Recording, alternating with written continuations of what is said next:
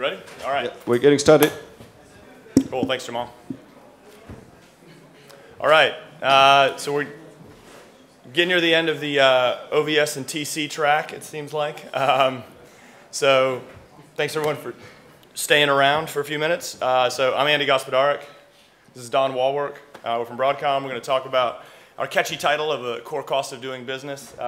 Try to characterize what it takes to use OVS and maybe deploy OVS and look at kind of a typical use case. We know that a lot of people have religion around OVS, and some love it, some don't. People from both groups are probably in this room. But the fact of the matter is it's extremely popular.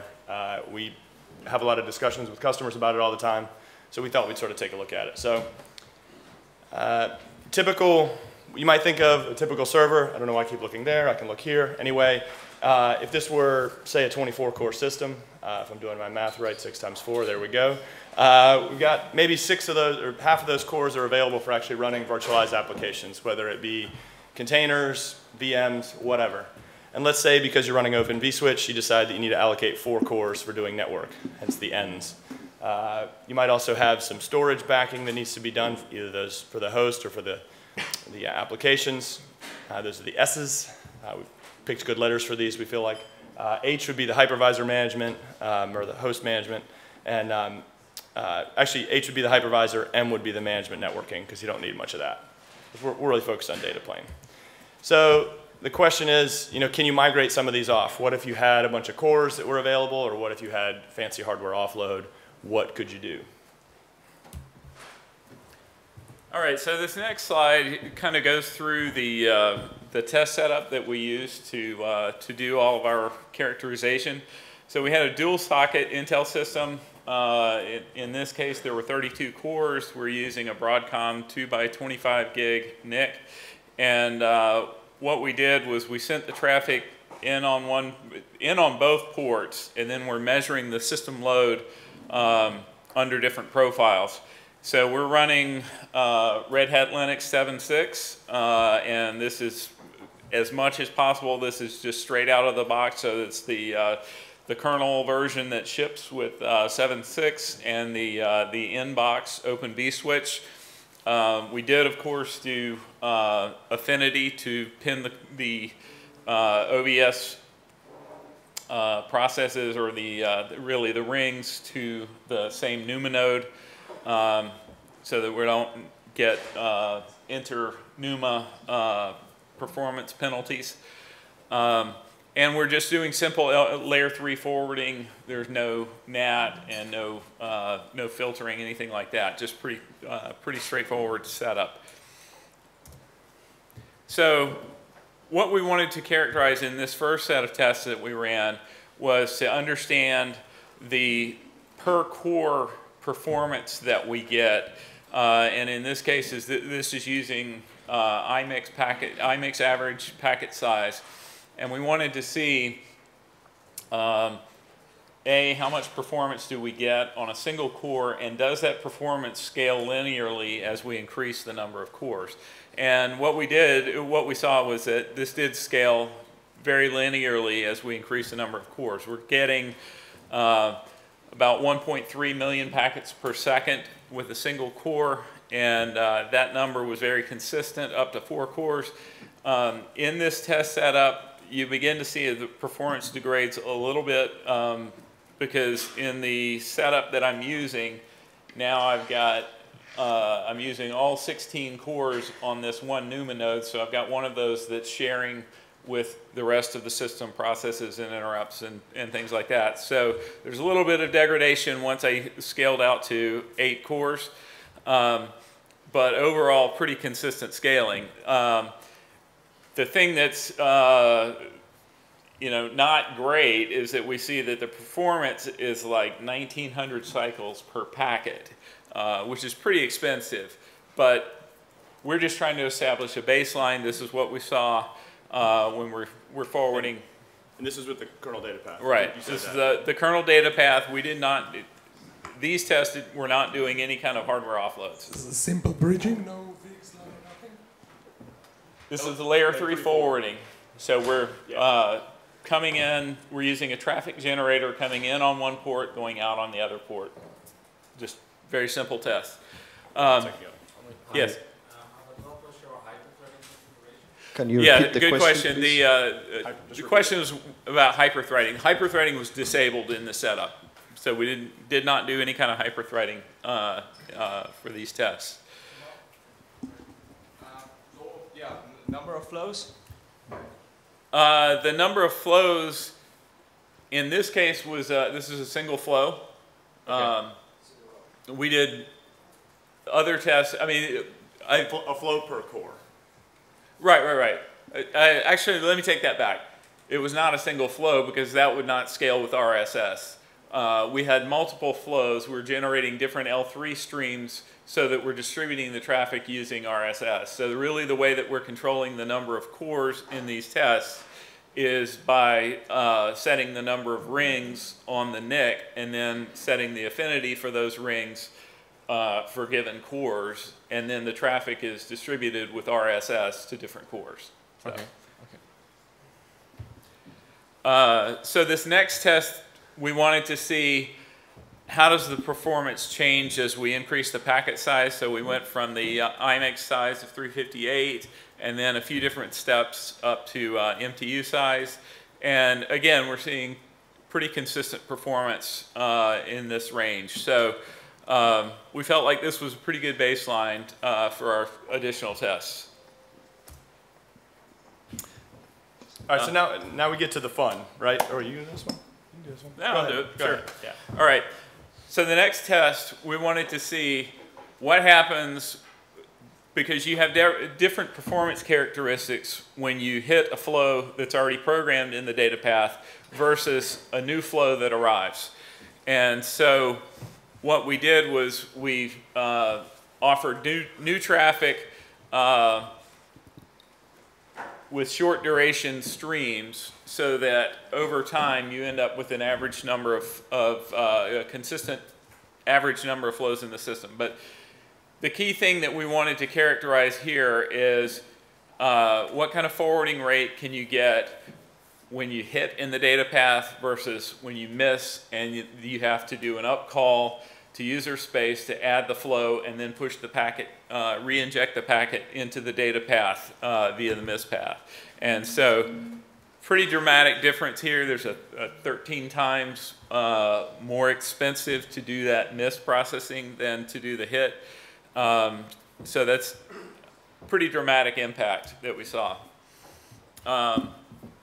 So the next step was really, this is a projection of from the maximum rate per core that you can achieve down to the, if you had 100% miss rate, what kind of performance would you get? And this shows the dramatic drop-off that you get when you're doing more, as the number of misses as a percent of your traffic increases. So kind of wanted to understand that as you have more and more churn in your flows, what is the impact on your overall system behavior?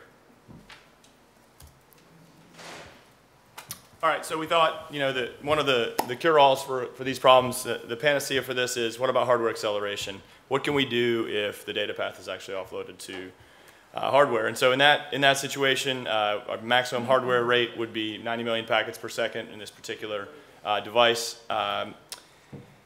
And if we have 8 cores dedicated to processing the misses, what does that look like? And surprise, surprise, it's still pretty bad. So it doesn't matter how great your hardware offload is. If you start missing, the cost is basically the same as if you're missing from the kernel data path. So again, new traffic that's being set up, I mean, you can see right here, it just takes a huge, huge hit. And what really is the most important part about all this is that your hit rate is what is going to dominate your throughput. So, yeah, the other thing I want to point out is in order to see a difference between, so what we have on this chart is really 2 different lines. One is if you had a single core using today's control plane to add those flows when you have a miss versus a theoretical 10x improvement in that control plane processing and distributing that to 8 cores. So really, in the control plane in this graph, that's the orange line shows really an 80x improvement in that control plane, and yet it barely moves that line. So that's a pretty important point, that your performance drops off, and I mean, if you were doing all misses, then all you can do is what the control plane can do. That's right. So this line was a little bit shocking to us when we first started thinking about it. Like, well, what if we just made it a goal? Oh, we'll make sure that user space lookups are faster, or all that process is cleaned up. You know, what would happen? And it basically didn't move the line at all. So, all right. Okay, so this next slide is takes a look at, well, if we run this on DPDK, how does that compare? So in this case, you know, a DPDK, it's basically the same kind of profile. DPDK we measured at about almost 26 million packets per second when you're hitting in the data path, but you have the same cost there. I mean, a control plane miss is expensive, is the bottom line. You're a little bit better in DPDK because you don't have to, you're not making transitions between user space and the kernel path to add the flows, but not much. I mean, at this scale, you end up essentially at the same place. So that's kind of what that one showed. So we started thinking about this in the context of Amdahl's law. So for those that may or may not have heard of this, I'll bore you with a brief explanation of it. So it's a way to calculate, it's an old rule, it's an old sort of law that's been created, and it's a way to calculate the theoretical speed up that you get from improving a part of a task. So you can see these particular things here. The idea here is that the speed up of the task is improved with lowercase s, and p is a proportion of that execution time that's improved. So this is a way for us to sort of quantify our 10x improvement, if you will, of that. How much is that really going to make a difference overall? So if we apply this 10x speed up, and if we decided that in this particular case, an 85% hit rate would mean that we spend 75% of our time processing misses and other time processing misses, or hits and misses. You do the math, which hopefully is fairly readable. Oh, it is. Only results in like a 3 times speed up. So again, this misprocessing is really just to prove the point that it is so expensive to do this that's not amazing. So here's kind of where the conclusion that we sort of get to. So if we have this compute server where we previously talked about 4 cores that we're burning for OVS, that not allowed to actually use to run applications or use to rent out to whoever is going to rent VMs from us. Not sure who would rent VMs from me, but anyway, OVS in this case consumes 4 cores. So we, of course, like many people, have a smart NIC that's got the capability to move load down there. So you could save those 4 cores by moving them down to Stingray. In this case, we actually have 8 cores, so we could just go ahead and burn all those cores for this. And this frees up the cores. So the other kind of key piece to think about that's also possible in this scenario is not only could we, again, move the 4 cores down there, if we really wanted to, we could also then hardware offload those. We've sort of shown that the hardware offload case may or may not be super helpful if you're processing a lot of missed packets. If you're processing a lot of packets that are previously learned, you're in good shape. But this is sort of the holy grail, the utopia that everybody wants is, you know, we're magically not doing any work in the CPUs anymore. We've offloaded everything to hardware. So this is sort of the premise here that we'd like to do. Right. So the thing that really I wanted to bring out here, as Andy was just describing, is if we take a look at this load and different ways that you could run OVS on your server. So this chart shows 4 different profiles. One is you're running the kernel data path on 4 cores that are dedicated for that server. In that case, you're getting 5.4 million packets per second. Let's say you decided to change that load or change the distribution and want to run DPDK on that. That gets you, you're consuming those 4 cores doing the OVS DPDK data path. That gets you almost to 26 million packets per second. As Andy was saying, you could take that load, run it on a Stingray, dedicate all 8 cores to that, and do the OVS DPDK data path on the Stingray, and now that takes you to 28 million packets per second. And then finally, if you're running, again, and the key thing is zero server cores, so now those cores are freed up to run your customer applications. In both of the 2 green lines on the right, you're consuming 0 server cores for the networking load, and now you've got, and finally 90 million packets per second is using the TrueFlow offload on the Stingray. So you've got hardware offloaded data path, and you're fully taking advantage of the capabilities of the SmartNIC. So I see Tom has a question. So I'm a little confused because we just spent a lot of time saying the control path was the bottleneck. And this is saying we're offloading the data path. Does this include the misses in OVS? This is really showing the hit case. So this is are you going to get to the miss case? Because it sounded like the miss case was the problem, right? The miss case is a problem, and it's the same problem wherever you run it. It's going to be, that's a cost of doing business that you can't fix based on where you place the control plane, unless you dramatically improve that control Okay, so let me plane. just, one comment. So are we done talking about the control plane then? Actually, can Are you? No, Well, I'm interested in it, the way you described it. no. So, So Tom, can I re-ask you a question? Go back to that chart, your last slide. What's the difference between? Okay, somebody get the chart up there. Can we put the, yeah, Slides, there we go. What's the difference between the 3rd and the 4th column? I don't understand the difference. The third column is running the OVS DPDK data plane on the SmartNIC. What does that mean?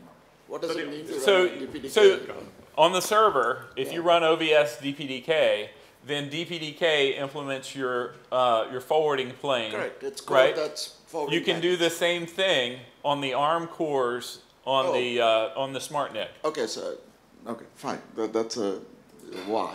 But okay, you're just getting off the course. That's the only That's reason. the to do why. that. We're getting off the course. Right. Yeah. Okay. okay, let me ask the obvious question then. Sure. Can I run the control plane on the ARM on the NIC? Yes, you can. absolutely. Okay. Absolutely. Do you have the projections for that? Not in this deck. But what does that solve, though? I mean, you're still going to have those, if you have misses, does that help just because you run it on the NIC? Yeah, because the misses don't hit the whole point of this. So, Right. and maybe we didn't do a good job making that Right. clear. So the point of this is that all of your OVS work is off the Xeon cores in this case, or your ARM server cores, whichever flavor of server core you like to use. So we're not running any Open vSwitch at all on the server. So even but it's when it misses, that's the problem. It goes where? To user space or? It goes, Well, Right.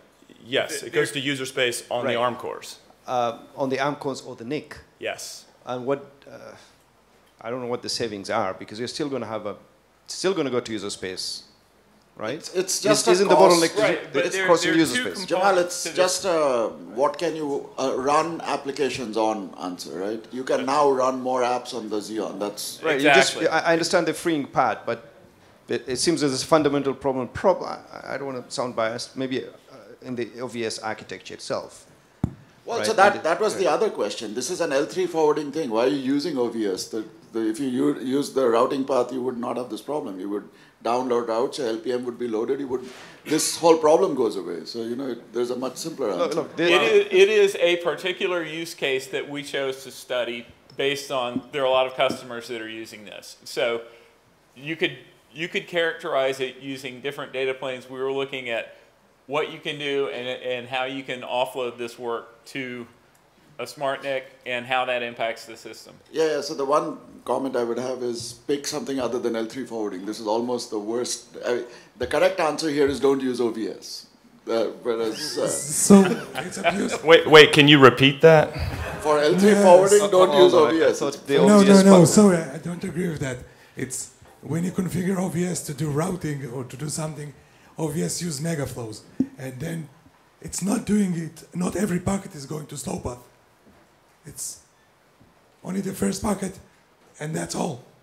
This is the way OVS is using megaflows. You're talking about, right. So So this is abuse of, you're trying to say that everything is going to the user space, but it's not the case. if they Because are, the forwarding if that you specify was, I'm using flows. But you don't, you're actually using flow because, as you mentioned, the flows packet is coming from a single port and going out on the second flow. This is the flow. On this flow, this is a 1 mega flow. In this 1 mega flow, you can run millions of connections, but it is still one rule. That's right. That's a different test case. The point is, the ability to take advantage of megaflows depends entirely on your traffic pattern. If you have a traffic pattern that doesn't happen to hit the megaflow that you've added, then that doesn't solve anything for you. If you've defined L3 rules and your traffic doesn't match on your particular megaflow, that doesn't help. But you should be able to. Sorry. Okay, so yeah, I agree to a certain extent, but on slide 12, you put that probability at 75%, right? The probability of hitting, I guess. So 25% is missing.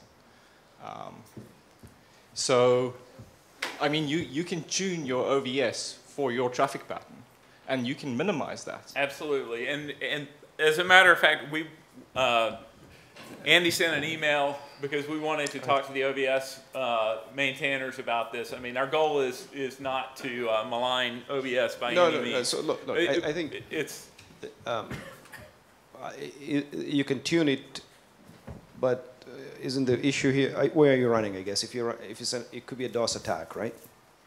So this is always a problem with the route cache on Linux before it was removed. Got all these pawn sites attacking each other and making sure that everything is amiss. That could happen here. When there was a rather interesting talk given at the Open vSwitch conference late last year that talked about the actual extremely small number of packets that you need to send to. What will be interesting is if there's a study already that's been done everywhere that says, on average you'll have 10% miss, but you can protect against DDoS attacks. And you can't, and Which- a lot of which that is what data this- is stuck at the operators, not necessarily something that everyone can share or will share. But I think the important thing to understand is control plane programming is very expensive, and what we tried to do here was characterize what that expense is for a particular use case. I think that's fair. Yep. Okay, so maybe to Srijit's point, friends don't let friends run OVS on application servers. So this is the part where you're supposed to laugh, in case you weren't curious, in case you didn't know. Okay. All right. I think that conclusion is very valid, right? I think the mispath handling is very important. My point, to be precise, was L3 forwarding probably was the worst example you could have used. But Well, it is and it isn't. I mean, it's the minimum number. The L3 forwarding case, I'm pretty sure in the OVS data path, uses the minimum number of instructions. And our point was not to explicitly call out because it doesn't do cloning. It doesn't deal with having flows that are currently unlearned and then rewriting. It'll be interesting to see how that compares with the kernel's L3 LPM lookup. I think the LPM lookup right now is going to be... Oh, it's probably way better. Yeah, so Yeah. I think, that's why I said L3 forwarding probably was the wrong, or not wrong, was an example that left itself open to criticism. But Oh, yeah, But- we expected no different. But I think the meta point is absolutely valid, right? And I think it makes sense. And to the point we had conversations over lunch, I think this is the stuff that needs to have a slightly more standardized answer. I think run OVS on ARM core is an interesting strategy. It's probably not practical because the people who are running OVS on the host now have to figure out how to get that OVS installed and jammed into the... We'll handle that. Patches are on its way already. That's right. Runs now. But I think the conclusion is correct. I think the overhead is real, and it's now beginning to become significant portion of the compute as the rates are going up. Yeah, and I think one of the striking things to me was, attending an OVS conference and realizing what sort of data rates we talk about here, and what people see and what people expect to see as high data rates. And it's a drastically different level of expectation. And I think it's extremely functional. It works for a lot of use cases, obviously, otherwise people wouldn't use it. But it's just a different, there's a different cost associated with it than we see. I mean, I think if Jesper were here, he would stand up and tell me exactly how many cycles it currently takes on his system at home to do XDP redirect. So yeah, we just want to sort of highlight that, that cost and look at some of the options that are available. I think that's it. Yeah. Thank you. Any more questions? It's all? So, okay, I guess you guys don't work on OVS. Is anybody who works on OVS here? No. Yeah, so... It's not true that we don't. We're not here to pick on it, like we said. No, has anybody thought, okay, look, in the Linux kernel, it's considered a really bad idea to start caching at different layers, right? Because you're opening yourself up to a DOS attack, right? If you have your own private LAN, that's great. It works well there, right? But route cache was, a great experiment in that space. There are other subsystems in the kernel like ARP or IPsec, I think, which will cache maybe about 3 packets and start dropping after some threshold. Because I have seen, I've already requested for this slow path. I'm not going to start hammering user space again, right? So you have iKey listening on user space, and it is asked to resolve a rule. Has that model ever been thought of there?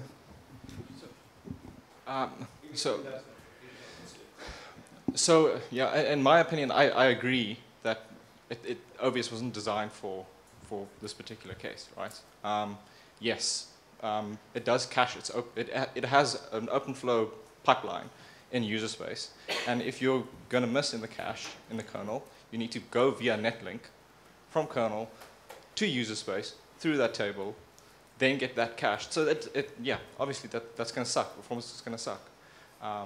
But my point, and I do understand that, and that is what I've been at that same conference where that guy showed with very few packets, and this is a design flaw, I agree. With very few packets, you can almost DOS the OVS. You can. So no critique there, obviously. Yeah, in my opinion, it's just not the use case we've seen.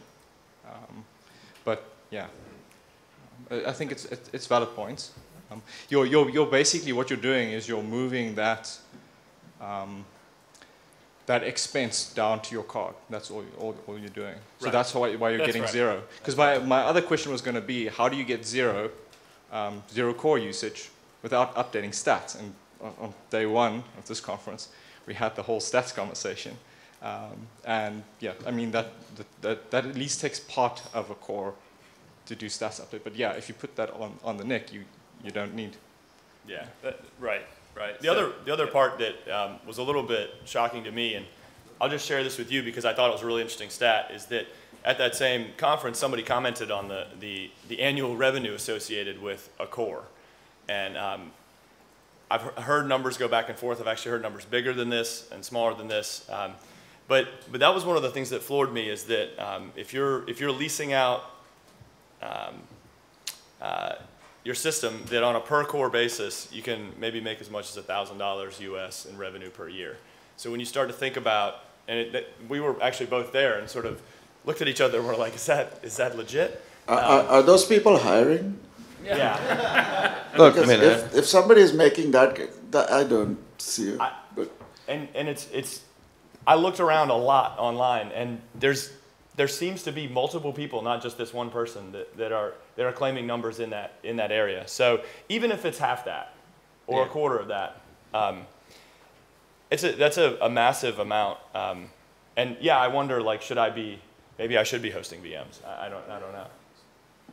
If you look at AWS rates, for example, it's a VM. You can get a VM for like $350, $400 for a year, right? So I mean, yes, it's not a core, right? Obviously, and Right. it's subdivided, but whatever. So if you can, yeah, and that's where you start to look at it. You're like, well, could 3 of them run at the same time? Like, I don't know. So, yeah, if we had used Linux kernel forwarding, what would be the expectation of the CPU usage? Maybe CPU, maybe 2 cores, right? 2 cores, how many packets per second can we expect if we had used the Linux kernel forwarding instead of the OVS? We didn't characterize that case. I would imagine that there are probably a number of people in this room that could probably give good numbers on that. I think it will be a good, because you're just doing layer 3, right? It would have been it would been a good test, in my opinion. I don't think we performed very well, in my opinion. But well, they had a single route, I think. Is it a single route? One rule only? Well, no, it's not. It's just they're all known flows. They're all known, right? Right. We'll probably do okay, but then I mean that's not the same. I mean, you can run it if you want, but we know that's going to destroy it. I mean, just like we would know that DPDK would destroy the kernel data path of Open. DPDK for the data path would destroy the kernel data path for Open vSwitch. So, I mean, if you want to do apples to apples and have how would we say it, most flexible one used. That'd be interesting to see the scenery offload versus the XBP versus OBS versus. Yeah, and I mean we could run, we could run tests across the board. We can do all that stuff on the SmartNIC, so including XCP. I think you can mention more. Can you show the slide again? Please? Sure. I can't. So somebody can. Yeah.